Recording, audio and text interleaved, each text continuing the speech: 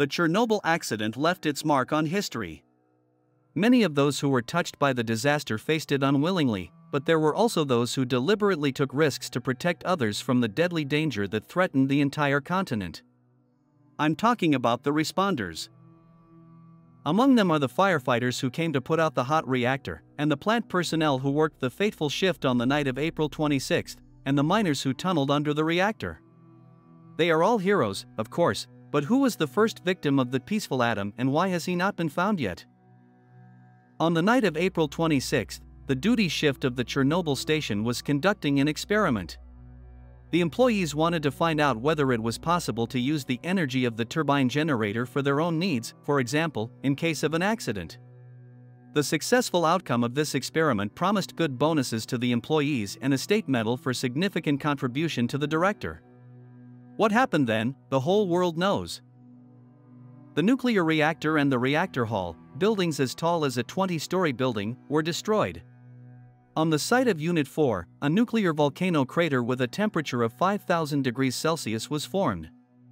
It was enough to turn metal into liquid mud and graphite into smoldering embers. Isotopes of death were being released into the air. Radioactivity was in places 30,000 roentgens per hour. The Chernobyl catastrophe was equal in radiation level to 350 Hiroshima and Nagasaki explosions, dropped at the same time. Such a catastrophe has never happened on our land before.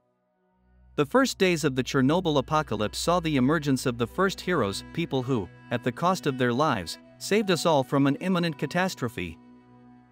It is worth emphasizing that all firefighting crews involved in extinguishing the fire were already doomed.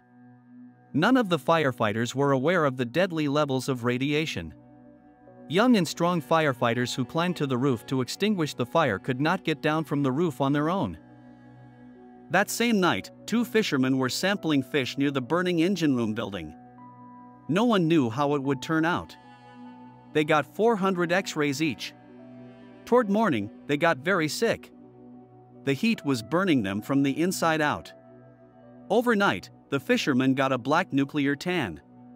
And by the evening of April 27, about 100 people were in the hospital in Pripyat. It was acute radiation sickness. The first casualties. No one realized that a radiation field was developing around the hour. By this time, everything in Pripyat and the surrounding area was poisoned. No one was in a hurry to evacuate. The country's leadership was afraid of panic. To date, it is difficult to calculate the exact number of people who suffered from the consequences of the accident, but through thoroughly unknown how many people fell ill, how many were undermined in health as a result of radiation exposure. There are only approximate data. However, it is known for sure that the number of those affected is in the thousands. All because the release of radioactive materials led to the contamination of huge territories. At one time, the World Health Organization published a report according to which about 4,000 people died as a result of cancers provoked by the Chernobyl disaster. The problems here are the radiation contamination of vast areas of Europe, Asia, and even Africa. The UN estimates that about 16,000 people have died from cancers caused by Chernobyl fallout. The Russian Academy of Sciences puts the figure at 200,000 people, and Ukraine's National Commission on Radiation Protection says 500,000 people. These figures continue to grow. More recently, another estimate of 1 million people has appeared. If this is true, Chernobyl is the deadliest disaster in history since the Chinese attacks of 1931. By comparison, the atomic bombing of Nagasaki and Hiroshima killed no more than 230,000 people. This means that a small flaw in the atomic plant was more deadly than the bloody finale of the most brutal war in human history. It is commonly believed that the first victims of the Chernobyl nuclear power plant were the firefighters who went to extinguish Unit 4, but this is not quite true. Firefighters are rather referred to the first victims, but the first victim is considered to be the Chernobyl NPP worker Valery Kodymchuk. He was the lead operator of the circulation pumps. To understand what happened to him, you need to know what was happening a minute before the accident, and only those who were there can know that. And thank God that there were indeed survivors of the accident. According to eyewitness accounts, Valery Kodymchuk, a reactor shop operator, was at his post right next to the reactor during the cancerous night shift. Main circulation pump room. At 1:23 a.m. he went to check the pumps, after which the explosion occurred. That night, despite the danger of being in the destroyed hull of Unit 4, Kodymchuk's colleagues tried to find him for several hours in a row, in the blackness of the rooms with blocked entrances and exits, in the rumble of collapses, suffocating from smoke and radioactive dust, but the search was unsuccessful. They didn't find him. And after that, in spite of the fact that all the rubble of Unit 4 has been studied quite thoroughly, where the station worker went is still a mystery. According to some liquidators and managers of the liquidation of the accident consequences, because of high temperatures, about 6,000 degrees Celsius, the body of Valery Kodymchuk simply vaporized, and it is impossible to find him. Hence the question, can radiation really dissolve a person? If we look at some historical facts, it will become clear that radiation may well vaporize a person. Remember, for example, Hiroshima and Nagasaki. Near the epicenter of the explosion, most living things were instantly turned into vapor. Shadows on the parapets of people were imprinted even half a mile east of the epicenter. All that was left of the people, except those sitting on the rocks that didn't melt, were handfuls of black shadows. In the left photo you can see the steps of the main entrance to Sumitomo Bank, which is located just 250 meters from the epicenter. The man was probably sitting on the steps facing the epicenter, perhaps waiting for the bank to open. The high temperatures of 1,000 degrees Celsius or more caused by the explosion burned the man alive, leaving only a shadow. 10 years after the explosion, the shadow had almost disappeared from the steps, but when it rained, it slowly showed up. The right photo shows the shadows made by thermal radiation. At a distance of about 800 meters from the epicenter, the unprotected asphalt was scorched, leaving shadows of handrails and columns, a characteristic feature of atomic bomb thermal radiation. A tremendous amount of heat is released in a very short time, about 3 seconds after detonation. There is virtually no heat loss, as the air is instantly heated, its thermal conductivity increasing dramatically. Within a radius of 1 kilometer from the epicenter there were cases when even roof tiles melted and foamed. Why shadows after the explosion were left by people or objects through which the light radiation passed as through an obstacle? This phenomenon is similar to the appearance of an ordinary shadow in the path of light, when objects turn out to block the surface behind them from radiation. But the intensity of radiation in a nuclear explosion is so high that the structure of objects changes, asphalt becomes darker, paint burns out, and granite becomes rough. There is another opinion that no one could have been vaporized in the explosion, and this is easy to calculate. The energy of the Hiroshima baby bomb was 63 terajoules. It takes more than 0.2 gigajoule of energy to vaporize a person, hence a person would have to be less than 150 meters from the epicenter of the blast. In Japan, however, the nuclear explosion was atmospheric and produced at an altitude clearly greater than 150 meters. The origin of the shadows on the walls and on the road does not require human vaporization. The impact radiation from the explosion lasts for about a microsecond and burns the surface of the walls of houses. If a person moved between the wall and the epicenter of the blast during this time, his or her shadow appears on the wall. The radiation turns the burned body of the person, and a clear image of the last moment of his movement just before the explosion against the background of the melted wall remains on the wall or road. During the explosion, people who were in the path of the huge light radiation were either burned alive or charred, and then the shock wave threw them off, leaving their bodies on the surface. In the case of Chernobyl and the missing plant workers, this has nothing to do with it, because at Chernobyl during the accident, the high temperature was only at the bottom of the reactor itself, where the molten fuel flowed. However, this was a very small area, and a person would hardly have gotten there, given the steam explosion, which would have scattered him even farther away from the reactor. Besides, there was a steam explosion, not a nuclear explosion. Eyewitnesses claim that Unit 4 was destroyed by 2 explosions.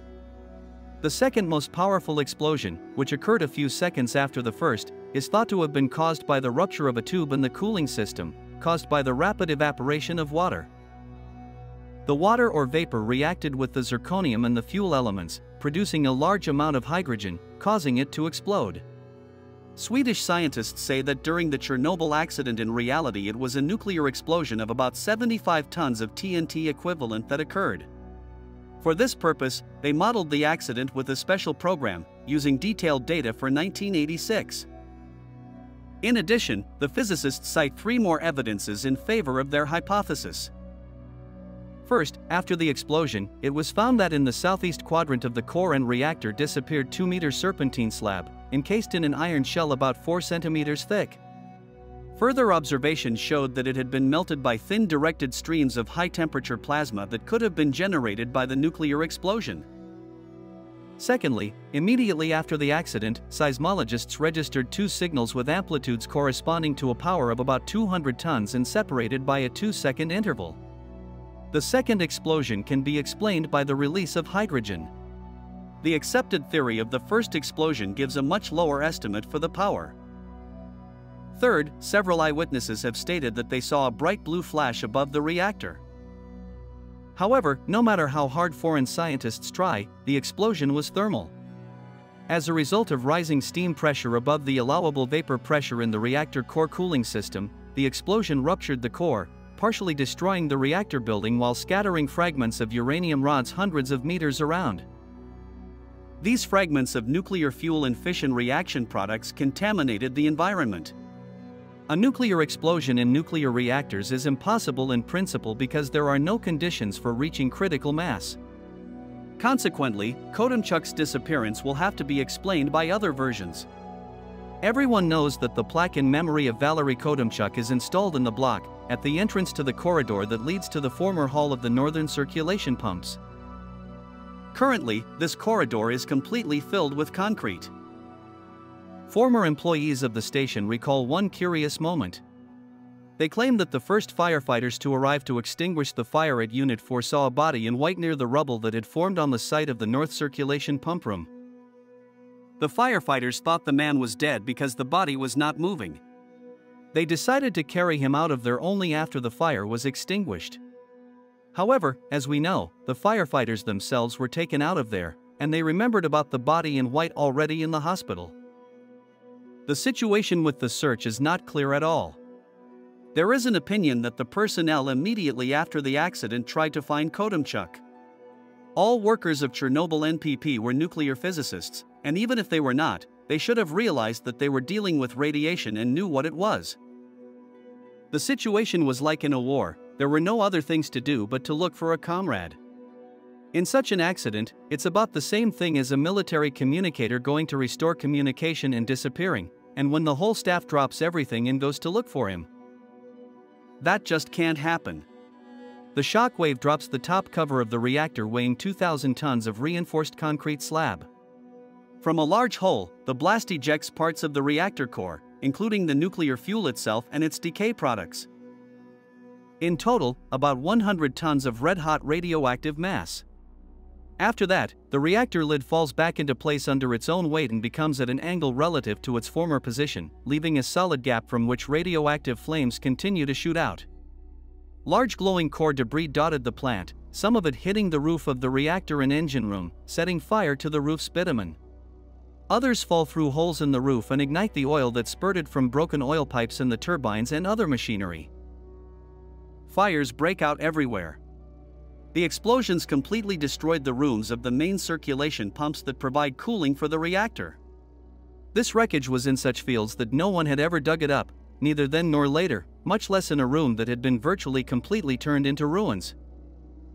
The explosion went all the way up and partly down, so most likely the chief machinist was not found because the remains were mixed with the construction debris and became indistinguishable from all the other rubble. Moreover, nobody wanted to dismantle the heap of radioactive graphite because it was pure suicide. According to the memories of eyewitnesses, Kodomchuk did not want to accept his, as it turned out, last shift for a very long time, clinging to formalities in the regulatory journal.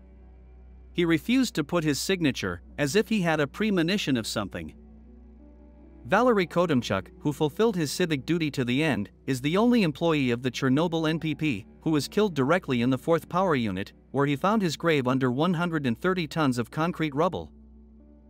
One famous phrase comes to my mind: which was once uttered by a great Russian commander, "The war is not over until the last soldier is buried." I think that Kodomchuk's departure is in some sense that soldier too. The liquidation of the accident will never be fully completed until his body is committed to Earth according to all the canons accepted in society. That's all for now. Subscribe to the channel and leave your comments on this video.